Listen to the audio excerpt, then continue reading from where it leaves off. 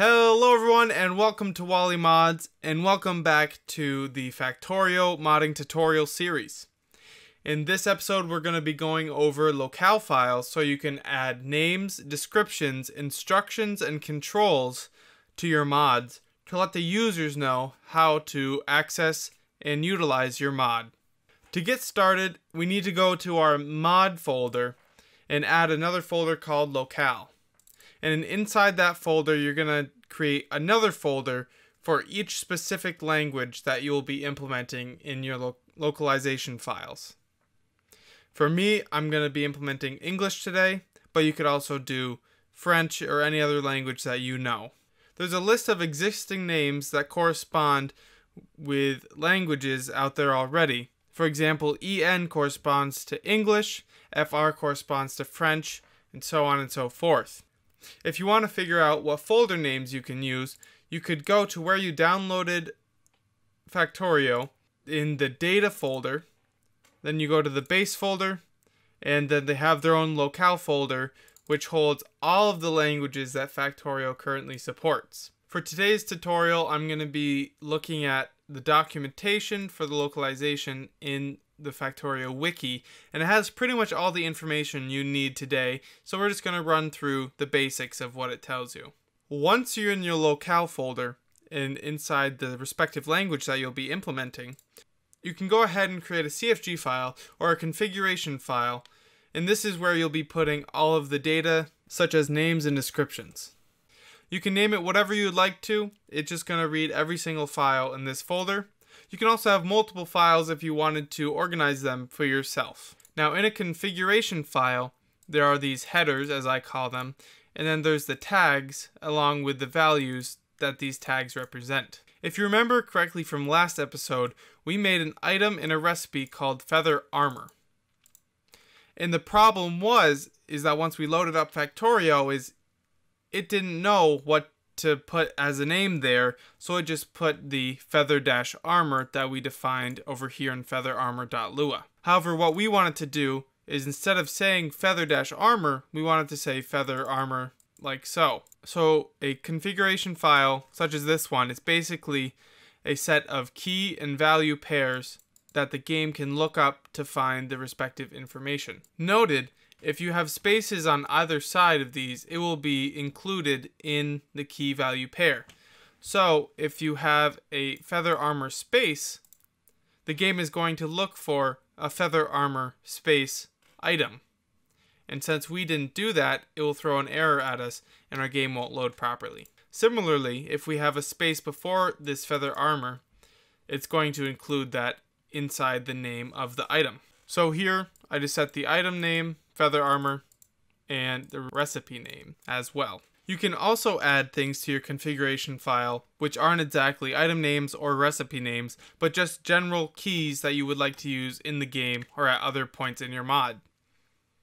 As an example, on the left, they have a key for format days, and it's showing how you can use pluralization inside one of these configuration files. As you can see, we have a key on the left side and then a bunch of gobbledygook on the right side. Breaking it down, this __1__ represents a parameter that you can use in these localization files. And you inserted a value into this, like when you do with a method or a function, you can handle how it will react to the input. So using this special key name, plural for parameter 1, it's going to refer to the first parameter that you use. And if the value is 1, you want it to say day, but any other value you want it to say days. In using this, you can see here, if you put the number 1 in, it's going to say 1 day. If you put the number 2 in, or any other number, it's going to use the plural in English days. You can combine other text with this so that it's not just printing out the 1 day or days. So if I bring this into my own file, I can say there are, and then it will have 1 day or multiple days. As you can see, in these curly braces, you can have other different types of options that will be implemented upon different types of inputs. So let's say the number ends in 12, you want to have it print option 1. If it ends in 2, I print option 2, and the rest just print option 3. Each of these options that you're defining are separated by a bar, which is also known as a bitwise OR.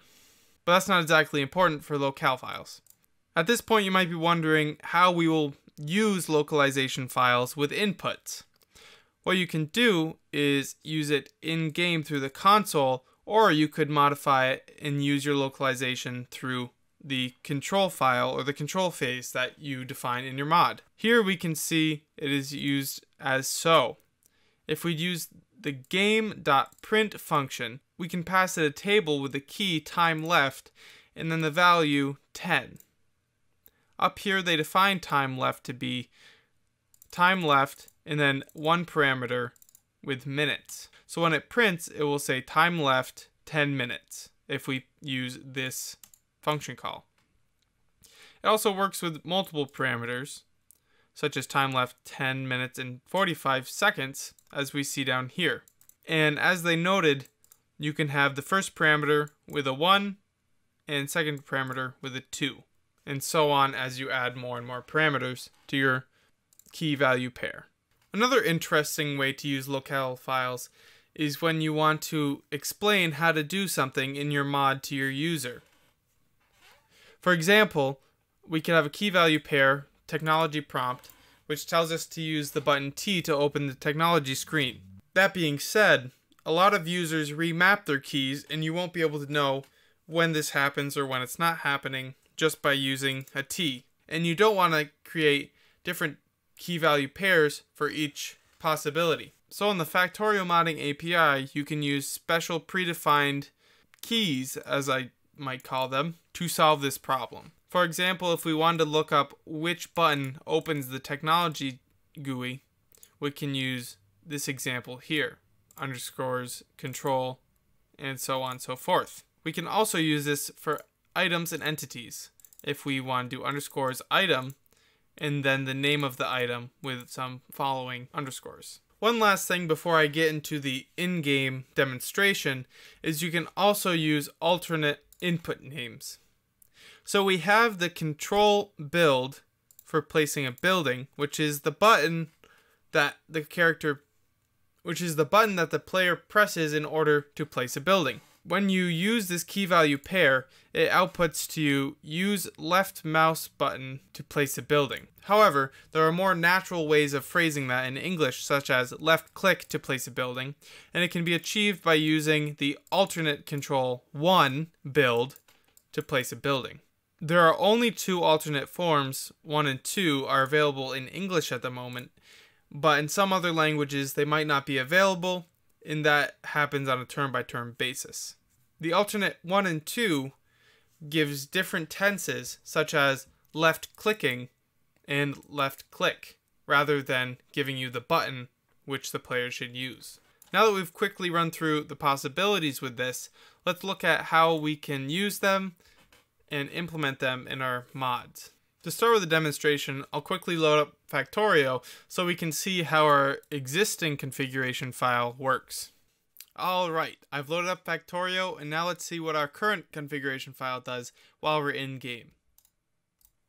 Loading up a new game, I'm going to go to our inventory, go over to our feather armor, and we can see that the name has changed for both the recipe and the item that the recipe produces, which is our very own feather armor.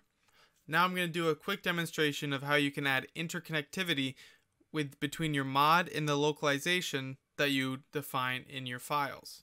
I've loaded up the control.lua file that we worked on in a couple episodes ago when we were linking events to functions that we make for our mod.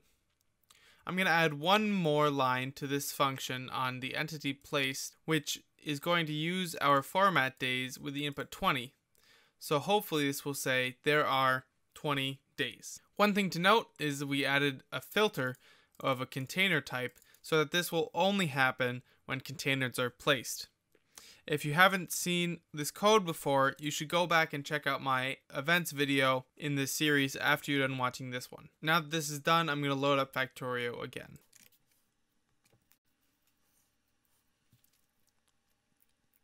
In order to see the control script in action, we're going to load up a new game, get enough materials for a container, make a container, and when we place this container, it should hopefully say there are 20 days.